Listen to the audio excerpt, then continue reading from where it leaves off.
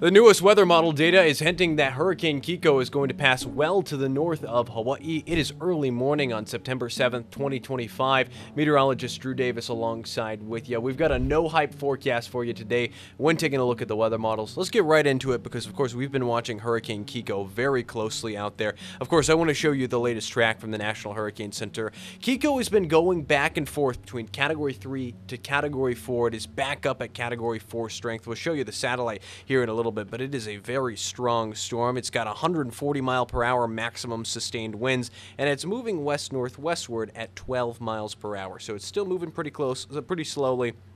And again, this storm is very small but very mighty. Let's take a look at the track going forward. It is entering a very hostile environment for tropical cyclone development by early Sunday morning. It is a Category 3, then it is a Category 2 by Monday, then a Category 1 by Monday afternoon, and then a tropical storm as it's moving to the north of the island chain. It should be falling apart by the time we get to Thursday evening around 8 p.m. out there. Again, Kiko is a smaller than average hurricane. Just zooming in a little bit closer out there, you can see just measuring across Kiko, it's about 200 miles wide, but this satellite imagery really reveals the environment that you can see Kiko moving into. At the beginning of the loop, you see that very defined eye wall right here, those black colors. It's starting to get a little bit weaker out there, especially as you're starting to see those red and orange colors coming in on the south and southwestern parts of the eye out there. Again, Kiko is expected to move well to the north of the island chain. The model trend over the past couple of days has been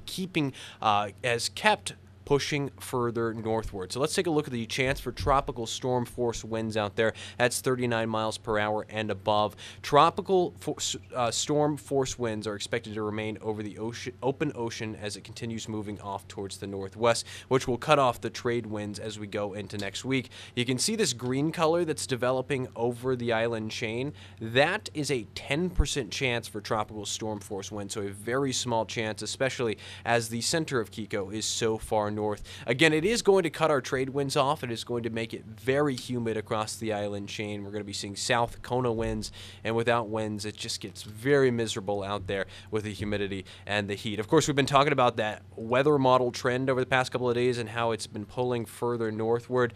Let's actually take a look at the spaghetti plots out there. We are expecting to see more northward spread going forward, but still some of the spread is over the island chain. This is some of the outliers that we're still seeing. You'll see a little bit of a breakup right here from the spaghetti plots, but those outliers are starting to even stretch up further northward, which is a little bit different than what we were seeing earlier in the week. The worst case scenario that I see right now is the more southward track, but I want to say that is looking less and less likely.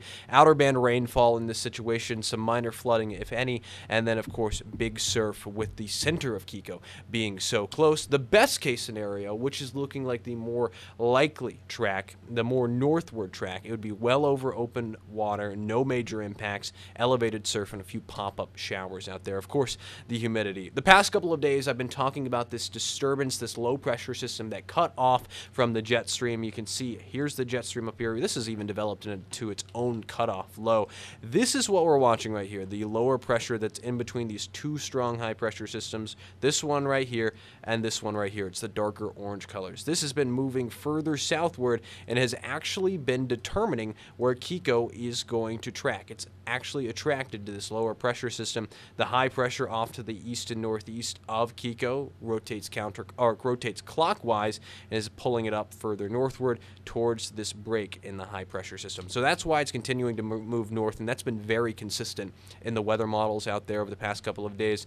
And you can even see this low pressure system up here is actually starting to move into parts of the western United States. I'll take a look at that in a little bit to see our continental United States forecast. You can see our sea surface temperatures. Again, Kiko is moving into a very hostile environment for tropical cyclone development. Of course, everybody knows you need warm ocean water out there to get strong systems like that. It's moving into waters at 78. That's in the green color areas that are a little bit more turquoise at 76 degrees Fahrenheit. That is not not conducive for tropical cyclone development. Of course, it's going to be moving into warmer waters as it gets north and northwest of Hawaii, but the thing that's going to continue weakening Kiko is the strong wind shear. Usually over Hawaii, especially in the high levels of the atmosphere, there's strong westerly winds, and at the surface, you've got these trade winds coming in from the east and northeast. When you have this difference in direction and difference in speed out there, it's strong wind shear, and tropical cyclones just don't deal well with that. That's in those bright blue colors that you saw north of the island chain. It's just not good for the potential development of a system. Of course, the water is just out to the east and southeast of the island chain. Also very cool. It's cooler than normal, actually. It's a little bit colder than what we're seeing on average. Outside of course, the impacts that we were expecting earlier this week, the main one seems to be the strong and large surf. Of course, we're seeing wave heights right out in the center of Kiko right now. Just clicking right in the center, you can see 32-foot waves right in the center of the storm. Of course, we're not going to be seeing 32-foot waves on the island chain, but we likely will see a high surf advisory on east-facing shores. Just a quick look at our swell forecast. Of course, Kiko is right here in the bright orange, bright yellow, bright red. It's going to continue moving off towards the west-northwest, and we're starting to see large surf Tuesday morning, likely seeing high surf advisories go up from the National Weather Service as we're going into Monday on east-facing shores. It'll continue to move off towards the northwest throughout Wednesday, Thursday, and Friday. A quick look at the two models that we typically show on this show. We've got the American model right here. This has just been trending so much further northward. I want you to watch right up there going forward. Kiko stays well to the north of the island chain. Not much rainfall out there, if anything. As we're going into Tuesday and Wednesday and Thursday, we're likely going to be seeing pop-up leeward showers, sea breeze showers during the afternoon because of the light winds. That's also in the European model out there. Just watching, again, up here to the northeast, this is where you're going to see Kiko moving in. It's well off towards the north of the island chain, and then you're starting to see those pop-up afternoon showers throughout Tuesday and Wednesday. Of course, we're watching Kiko very closely. We've got to make sure that we're continuing to see how this storm evolves, but all signs are pointing to it going well to the north of the island chain, and it's going to be a tropical storm while it does. But still, we have to be vigilant out there. Kiko, of course, is Category 4 right now, and if it doesn't start to disintegrate out there in that hostile environment, we'll have to reevaluate the forecast. Out there, taking a look at the Atlantic, before I show you this model, I actually want to show you the National Hurricane Center website, because you can see over the past couple of weeks, we've been tracking or the past couple of days, they've had a high chance for development out over the next 7 days for a tropical wave, but they've given it a 0% chance for development out there. So it's a small chance for development. Really, if anything, that wave that we were watching over near Africa and in the eastern parts of the Atlantic seems to be falling apart out there. So I do want to bring it back. You can see in the long-range models, really not much activity going forward. You can see a little bit of activity out here in the eastern Atlantic, but it doesn't seem like it's going to spin up into anything. So long term, we may not even be seeing anything, at least over the next 7 days in the Atlantic. That could change, though. Just a quick look at what's going on in the mid-levels of the atmosphere. We've got this high-pressure system right here. This is the Bermuda High. It's actually going to start shifting a little bit further eastward over the next couple of days. You can see it's going into the eastern Atlantic by the time we get to Thursday and Friday of next week. No signs to really pointing that we're going to be seeing any strong tropical development over the next week or so. A quick look at the Climate Prediction Center's forecast over the next 6 to 10 days. We've got developing high pressure over the central parts of the U.S. and up towards the north. You can see much warmer than average temperatures for this time of year. This is valid through September 12th through September 16th. A little bit cooler over parts of California and the East Coast. We're still seeing some impacts from that cold front that we were tracking over the past couple of days. In the mid-levels over the United States, you can actually see this ridge developing right here.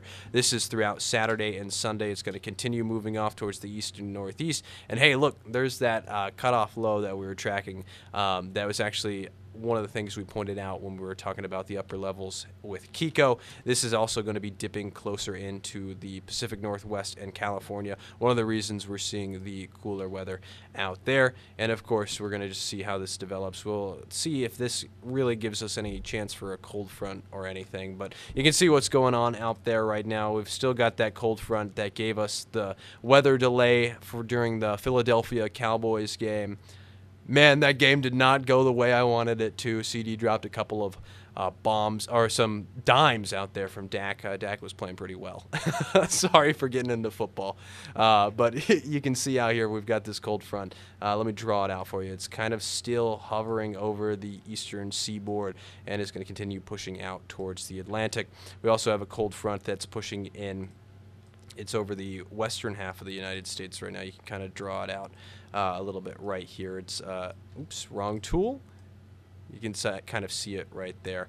And, of course, we've got the developing high pressure out over the central United States. So really not too much in terms of active weather over the continental United States right now. All eyes have been on Hurricane Kiko.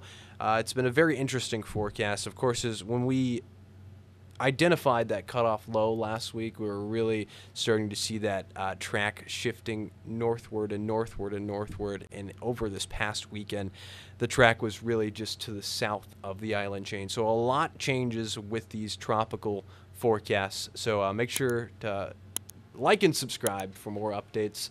And thank you for all the support that I've been receiving recently. This has been very awesome to see long-form weather content like this succeeding on YouTube. Thanks again. See you tomorrow for another update on Kiko and the continental United States forecast. This has been, or see you tomorrow, weather permitting, and this has been meteorologist Drew Davis.